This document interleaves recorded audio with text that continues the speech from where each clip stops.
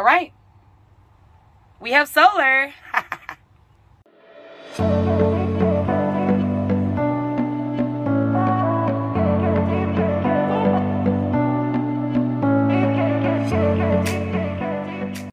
Hey guys, welcome to today's video. We are trying, finally, we are going to put and attach the inverter and the solar system to the RV.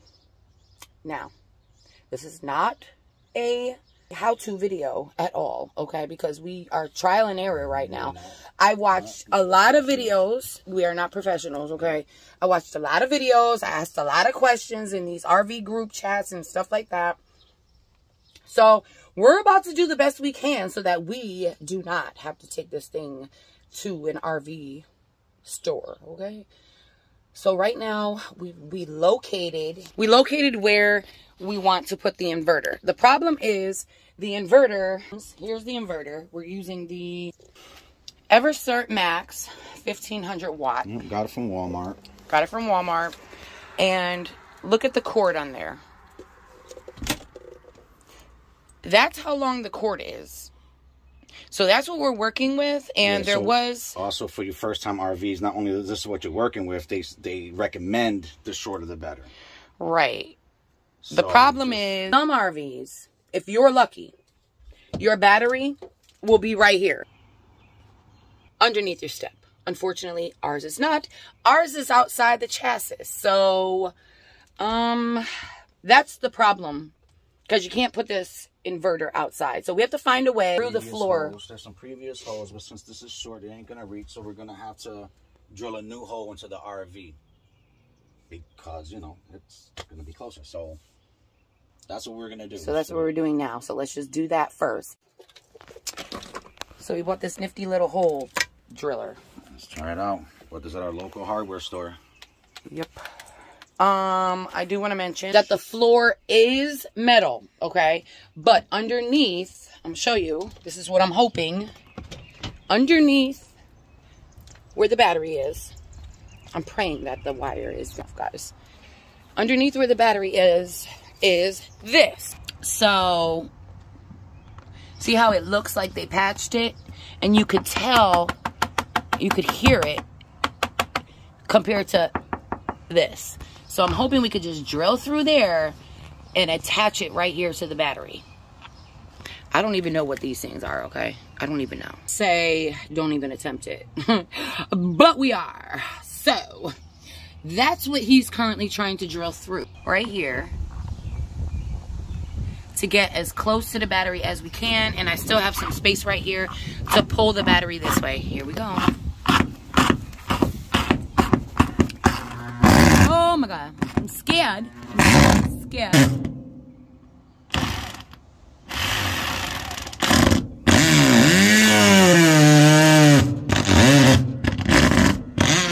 Why am I so scared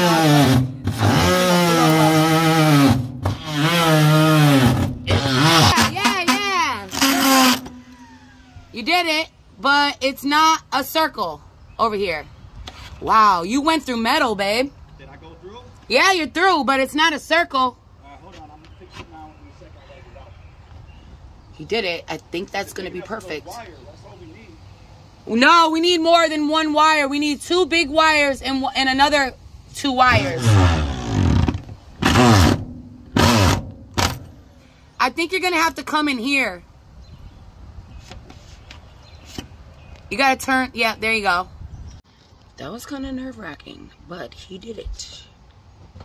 I didn't think it was metal through there. I guess so, because you could see the metal right there. Okay, so he's outside now. Cool. Hopefully we could make a circle in there, but I don't know. I don't know if he's going to be able to do that.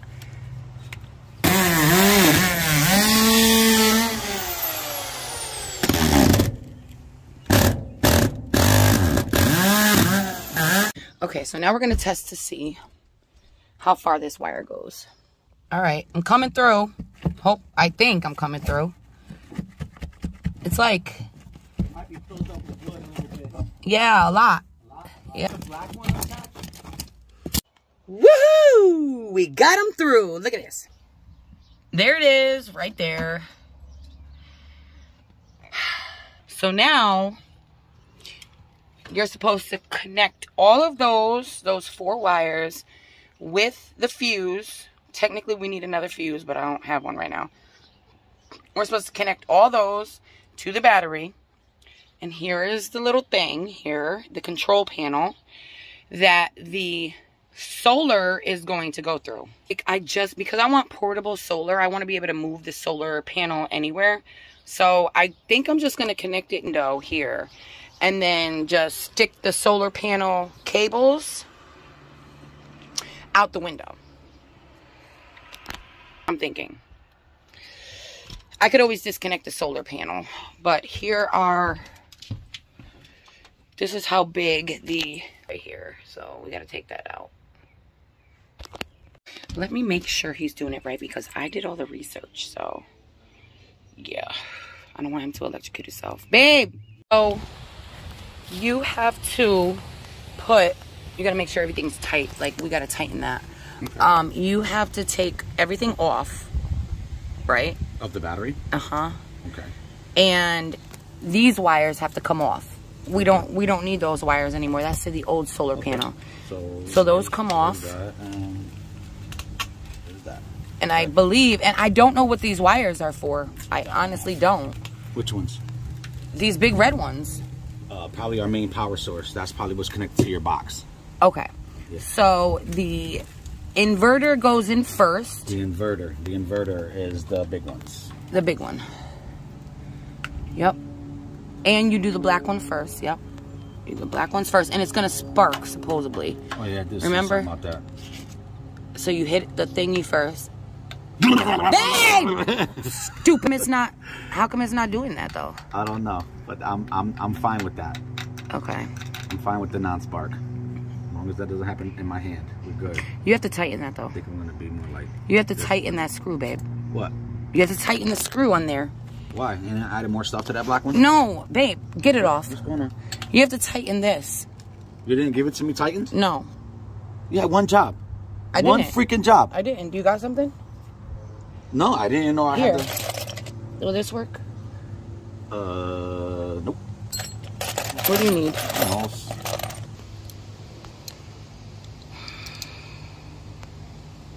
That feels pretty tight to me. I'm a guy who knows what tight feels like. Alright, okay. So now... You connect it onto the red. Guess I'll just put it on the way it wants to go on there. Yeah. Then screw them on really, really tight. They said there should not be any kind of bolts in between. It has to sit... This little wire. It has to sit flush on the battery. That's what it said. Okay, so we basically got we got the inverter connected and the controller connected to the battery. And the fuse. To the battery. So you mentioned that fuse. And the fuse is connected. We really need one more fuse, babe. There's a lot of things, guys. If you think this is easy, it's not easy. There's a lot of things that come into play. Once you think you got it all down pat, you don't. Okay? So we'll be adding another fuse. So what's next? What's next is going to check the inverter to see if we are getting power from the battery. Let's see if we did it right. So, we're going to be boondocking. So, this is the important part. Because we're not going to have any of these outlets. Oh, tell so people. Boondocking is when you have no water or no electricity from the campground. Your RV is strictly doing it, okay? Diamond is going to work her magic, okay? So that's what we're trying to help Diamond be able to work her magic. So let's see if we're getting power in this inverter, because this is what's going to give us a plug to plug our fan in when it's like, because we're in Connecticut, if you don't know, but we're going in June, at the end of June, so it's going to be hot, so we're going to need some fans. Yeah, so when you're boondocking, apparently none of the plugs work in the whole RV. You could just look at them. We do have a generator. They don't work. We do have a generator. And the generator, when you're boondocking, you really don't want to use a generator, they say. But if we have to, we have to. But we shouldn't have to. Let's just look at this Did we do it right? Babe, 1 second before you do that. Because you said you turned off some fuses. Are those fuses need to be turned back on before you check the inverter? Yeah. All right, so let's do that first. Okay, I got to turn back on the fuses. I wasn't sure. I didn't want my husband to get electrocuted. So I turned everything off. So you remember? Okay. Well, we're supposed to get a board. Get a board, just in case. Give me something. Some kind of board or something. Electricity, so we don't want to have it like straight on the rug. I'm thinking this is the only way we could do it, guys. Most people, you know, connect it on the wall or something like that, but we can't do it like that. We have to do it like this. It's a lot thicker than what we actually plan on using, but okay. Well, whatever. Let's see. Hold on. There's one right there. Exactly. Remember, that's just bigger than what we're going to use. This is just so we could try. All right. Zoom into here. Let's see if it goes on, guys. Woo! Okay, we got, it says we got 0 watts. You sure that says 0 watts?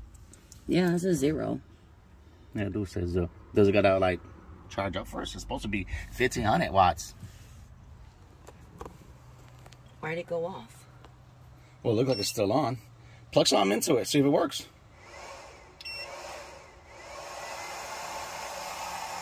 It's like a fan. Is that fan? That says 8. Is that fan stays on? I need something to plug into it. Where that TV at? No, we don't want to plug the TV into it. No? No, something small. So we don't really know why it says 0. I don't have the manual things. It's somewhere. Maybe it's in here. But, no, it's not in here.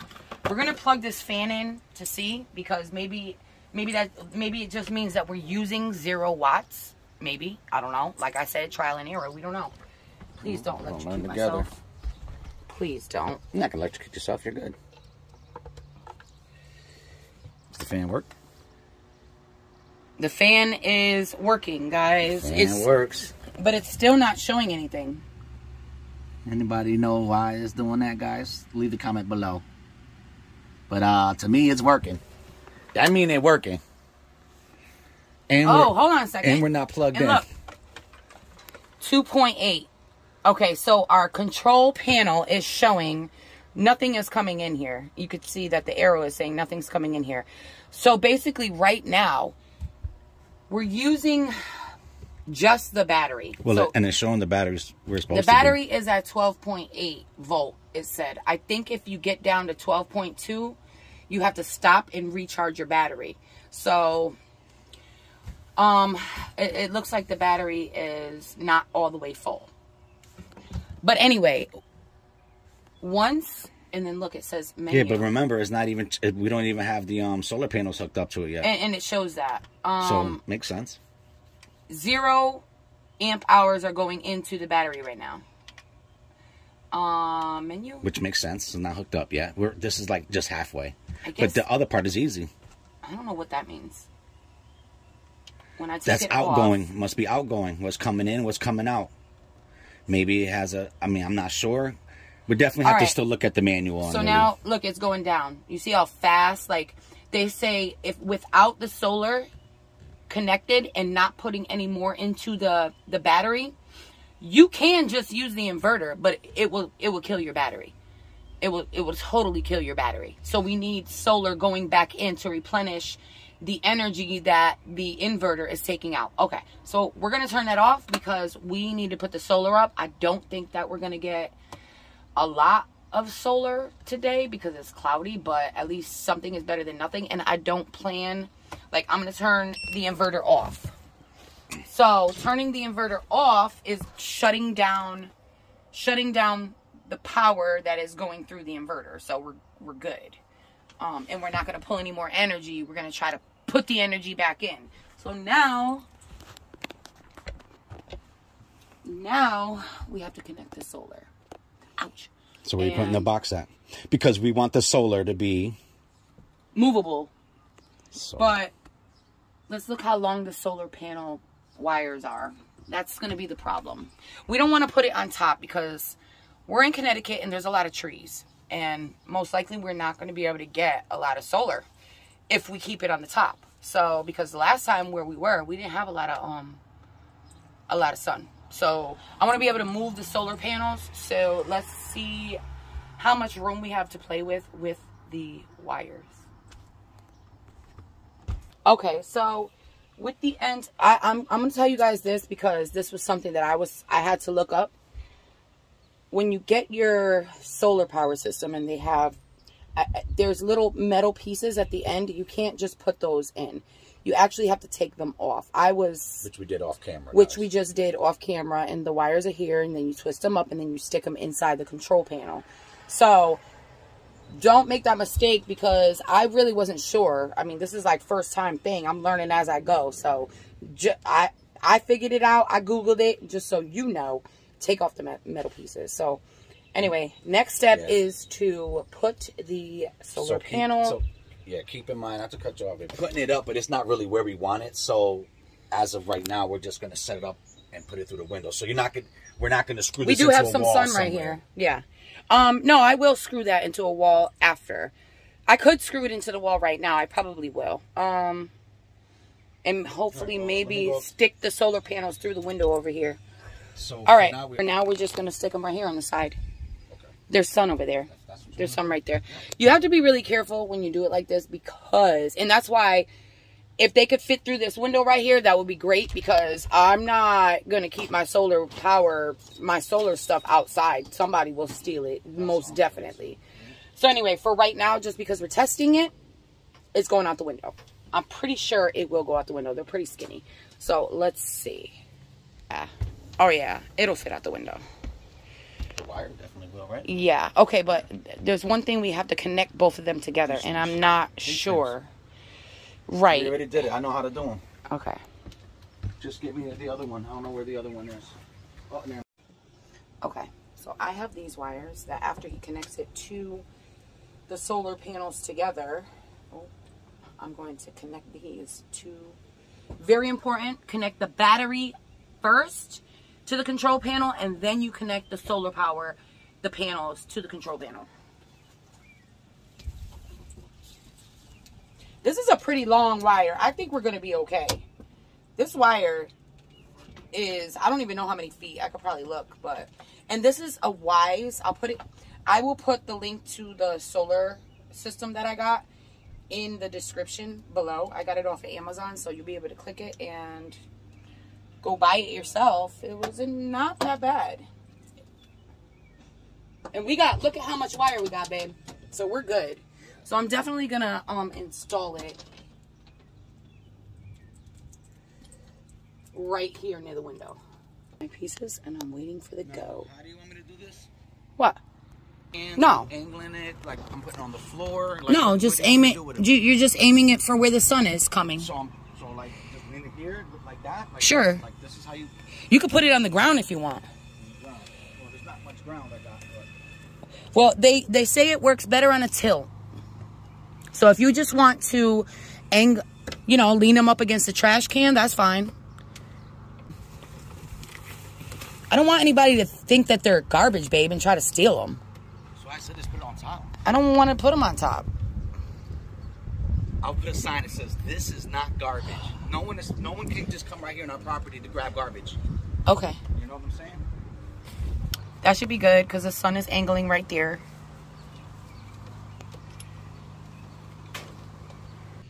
We want to see that light up. All right, guys, are you ready? Ready to see if we did this right? If we didn't do it right, then you just learned from my fail.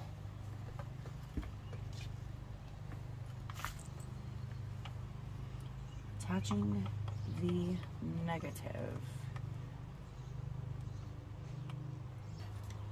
Attaching the positive.